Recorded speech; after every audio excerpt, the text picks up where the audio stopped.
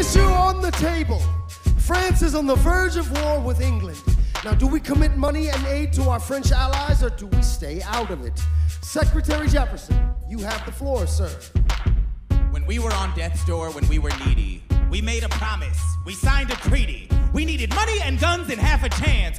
Who provided those funds? France. In return, they didn't ask for land.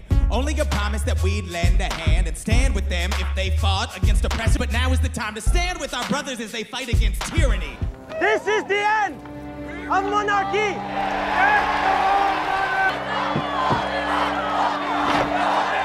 King Louis is dead! Long live the French and American Republic! Now that war has been declared between your country and Great Britain, we must remain neutral. Ambassador Genet. The United States is a new and independent nation. It is in our best national interest to keep ourselves apart from affairs to which we have no attachment. A threat to France is a threat to America. And we have a treaty, Mr. President. A treaty made when you were at war with England.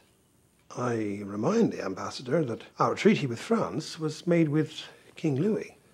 The king's murder renders that compact no longer binding. We signed a treaty with the king whose head is now in a basket. Would you like to take it out and ask it? Or should we honor our treaty, King Louis's head?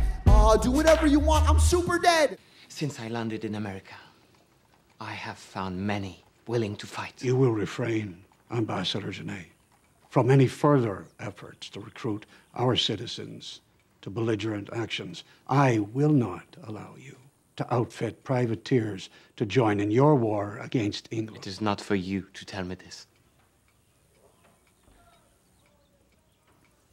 Tread carefully, sir. The people will command me as they command you. Ambassador Genet. You will hear from me again, sir. And then I will speak to you with a million voices, and you will obey.